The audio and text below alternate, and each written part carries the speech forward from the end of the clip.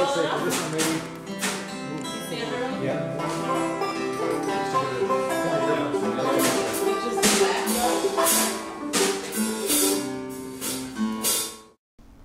Hi, welcome to the 13th floor. I'm Marty Duda, and today we're here with Fiddle Pie's old-time country music and dance variety show.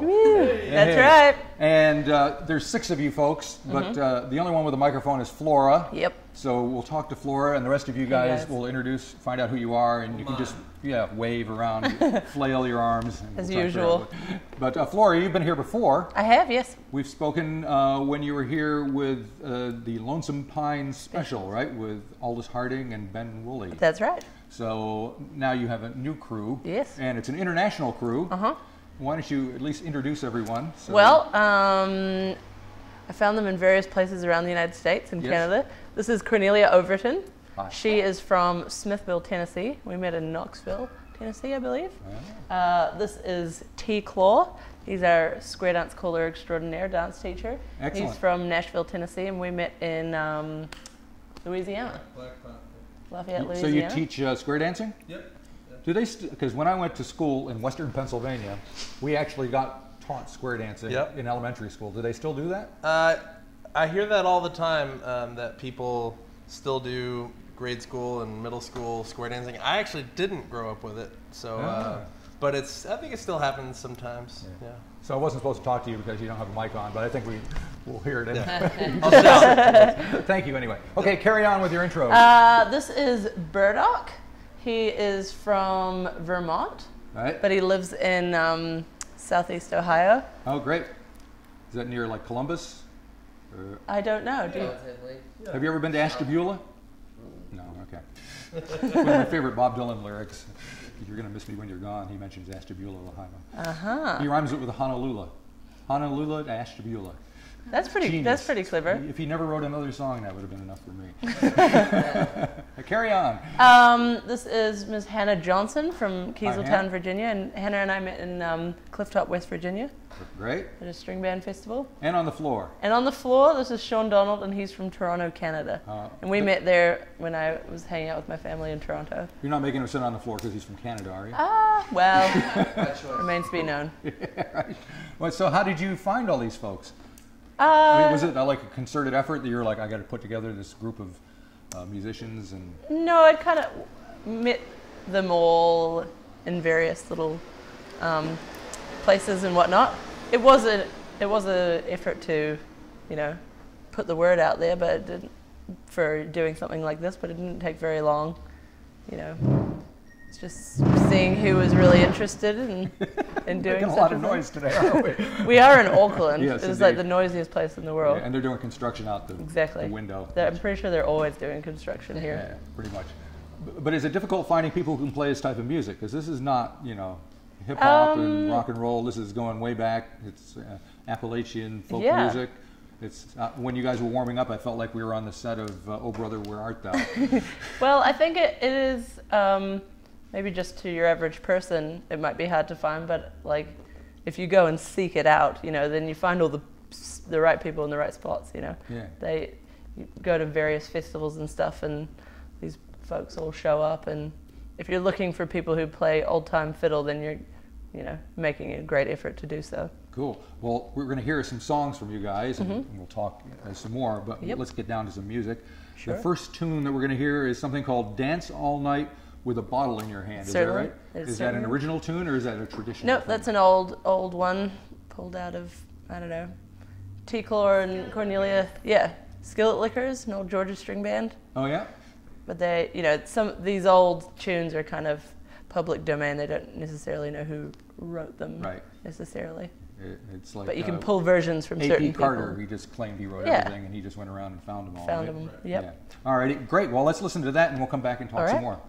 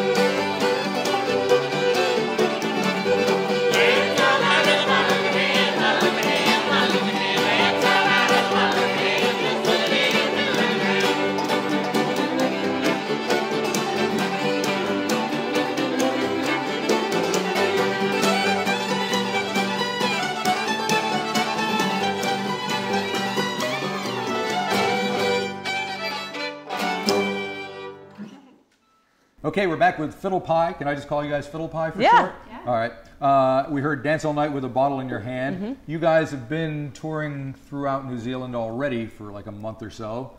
Have you got any exciting stories to tell? What's been going on in the road? Well, we have been going for lots of swims. Oh yeah? That's good.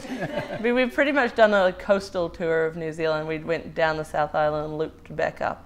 Right. Pretty much did a full circle, and then now we're here. Yeah. We bought a kind of crappy van that's been blowing a lot of smoke. Excellent. And that we don't really fit into properly. Keeping New Zealand pure, are you? Yeah, we're keeping that clean green kind of image alive. Excellent, excellent. And what's been reaction to folks? Have they been coming out and seeing you? Have you been? Yeah, some crowds? I don't know if I'd say as surprised, but I've been pleasantly kind of overwhelmed by the response. I'd say, I sort of told these guys that might be a bit difficult to get. The Kiwis are a bit reserved, Right. Might be a bit difficult to get them really boogieing, but they, as soon as Tiklo starts calling square dances, they're ready for it. They're do-si-doing and all that sort of thing. And nothing like a good he's been teaching the Tennessee two-step, so people have been learning how to partner dance, waltz and two-step and whatnot. So when they go to see you, it's an audience participation kind of Absolutely. thing. Excellent. Yeah, we don't want to sort of shove it down their throats or anything, but we've been, playing a bit, seeing how they feel, and then doing a bit of dancing and doing a bit of quieter stuff, and it's been great. We've been playing in a lot of little old halls, old Cody halls and stuff.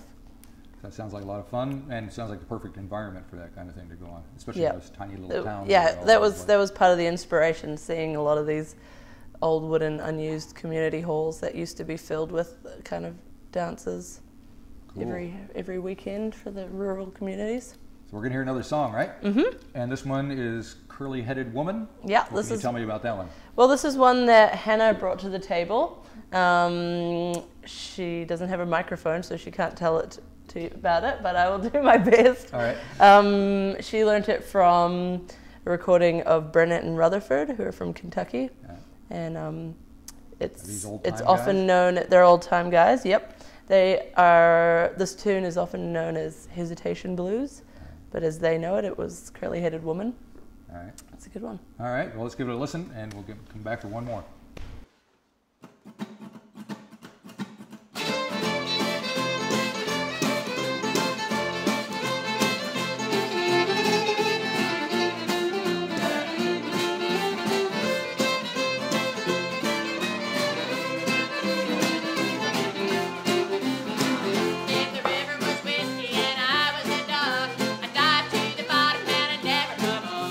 Tell me how long have I got to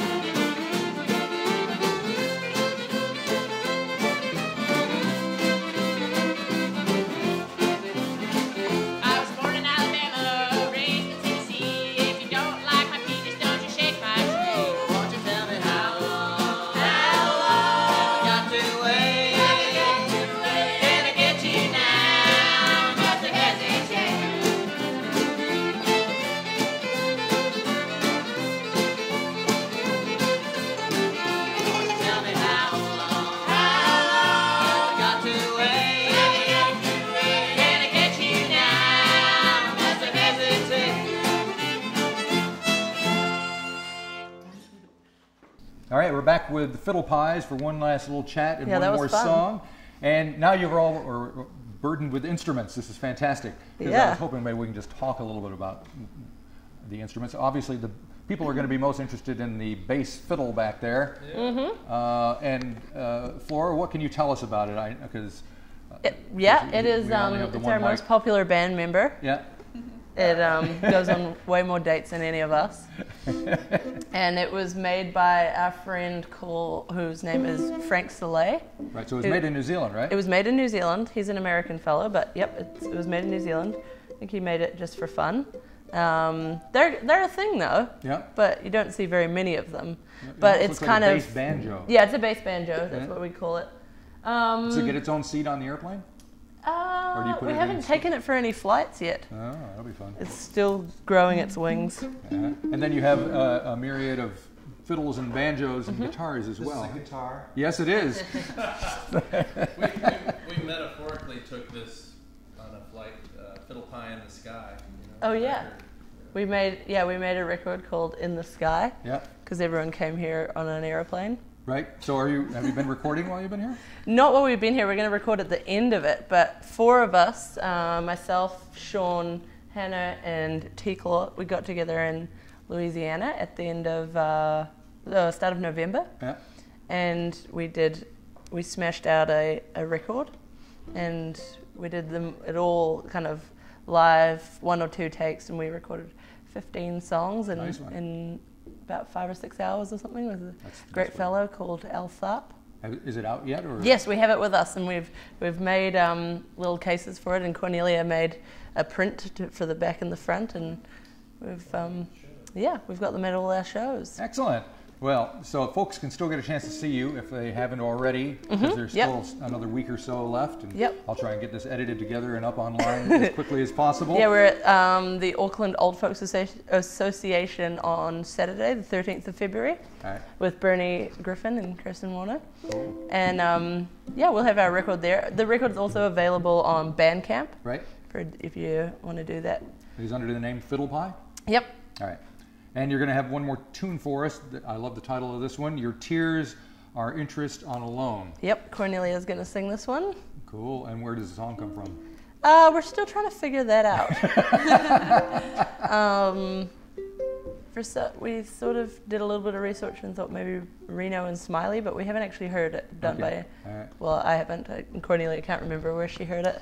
Yeah, I heard someone singing it, and I looked up the lyrics. So I don't know who wrote it or who did it originally. Fantastic. Well, that's the great thing about the internet. Opens it all up. All right. Well, thanks for stopping by, all of you. And I can't wait to hear the last song. And hopefully folks will come out and see you on your last week and a half or so here in New Zealand. Yeah, it's been fun. All right. Thanks, Marty. Thanks.